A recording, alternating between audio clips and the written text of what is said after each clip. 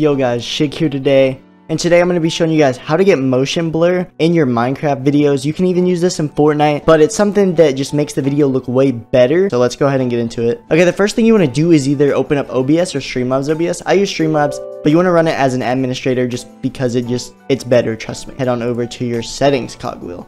So once we're here, I'm not going to worry about stream or anything. We're going to go to output and we're going to go to the recording mode because this is recording. You cannot do this while streaming. Okay. So recording pad doesn't really matter.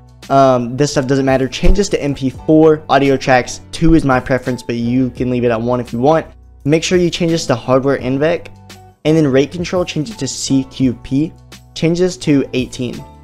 Keyframe interval 0, max performance, profile high, and then unchecked, and then 0, and then 0. So that's like the first half of what you're gonna need. So then you want to go down to your video tab. So this is going to be your monitor. So mine's 1080p, so 1080p.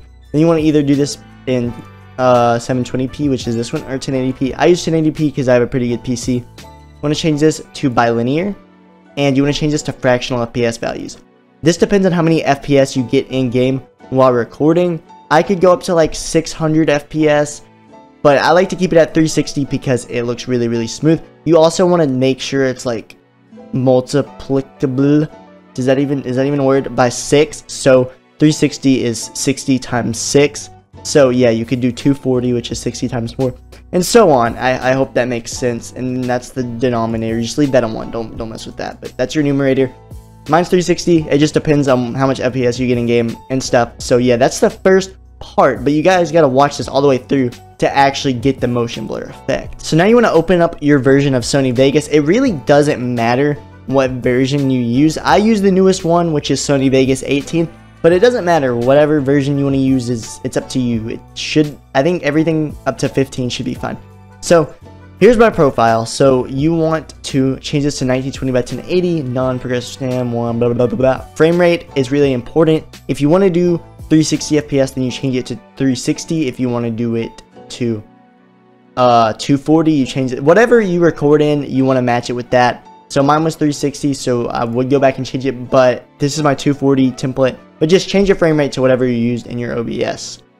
Pixel format 8-bit, all that you can't even change, so don't worry about it. Go to best on rendering quality. It just makes it look better. And the motion blur type, you want to put it at box blur, and then resample, you want to make it at smart resample. And deinterlace, click on none. So yeah, this is basically how, like, the first portion of how to get your motion blur. Basically what this does and how the motion blur works, I'm just gonna explain it real quick and go nerd on you guys. Basically, YouTube only allows 60 FPS, so when you render it in 60 FPS, because it's actually like recorded in 360 or 240, whatever FPS you recorded in, it has extra frames, and those extra frames blend together with the box blur and the smart resample and actually turn into motion blur, and it gives a really, really cool motion blur effect. So yeah, that's basically that. But make sure that your motion blur type is on box again, just normal box, and then deinterlace none and smart resample. That's very, very, very important. And then just apply it and then press OK, and then just drag a clip in and I'll show you guys the render settings. Okay, this is just a random Fortnite clip that I dragged in here. Like, this isn't an editing tutorial. This is just my render settings to actually get these super duper smooth renders. So yeah, you just render whatever you want in the timeline. It really doesn't matter. This is just a test again, and then you want to click render as, and then you want to just turn your filter off. Then you want to go to Magic's HEVC/AAC, then find the one that says HD, whichever one NVEC, so HD 1080p 59.94 NVEC. Just make sure NVEC is selected. Here's mine. I'll just go ahead and show it to you guys. So yeah, just name it and save it whatever you want. Okay, so HD 1920 by 1080, profile default. Leave your frame rate at that. That's super important. Put that at 1. Your variable bitrate is something that you're going to change. Put both of them at 240 million, and then that one at 240 million, and then NV encoder default, and then BBR. Audio, change this to 384,000. It makes you sound just a little bit better, so go ahead and do that, and make sure include audio is of course checked.